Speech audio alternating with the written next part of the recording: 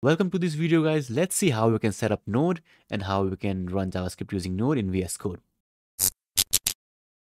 So first, open your project directory, and if you don't have a project directory of your Node project, just click on Open Folder and create a new folder and give it your project name.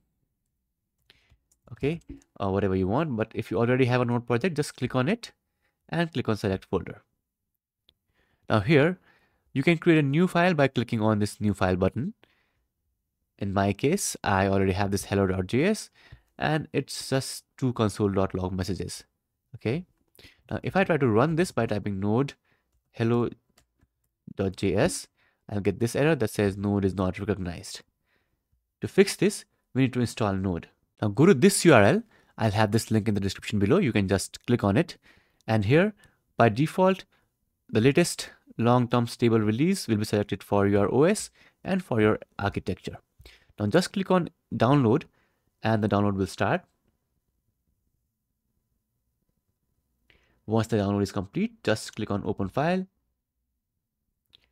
and your installer will open up. Click on next, click I accept, click next again, and this is where your node will be installed. Now copy this path because you will later add this to environment variable.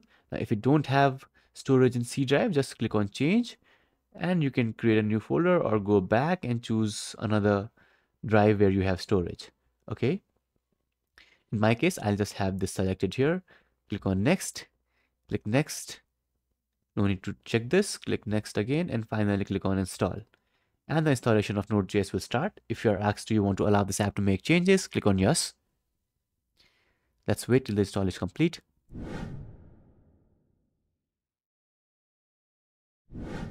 Once Node is installed, just click on finish and keep in mind that we had copied the path, right? So we need to add that to environment variable. So press your Windows key and type environment variables.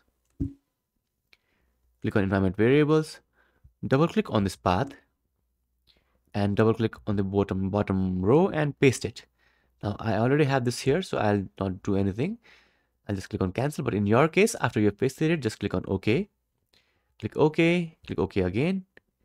And restart your VS Code. So I'll close VS Code and open VS Code again. And now if I try to run this using Node by just typing node and then hello.js, as you can see, we have successfully run our JavaScript file using Node. So this is how you can set up Node in VS Code and run files using Node in VS Code. If you have any questions, let me know in the comments below.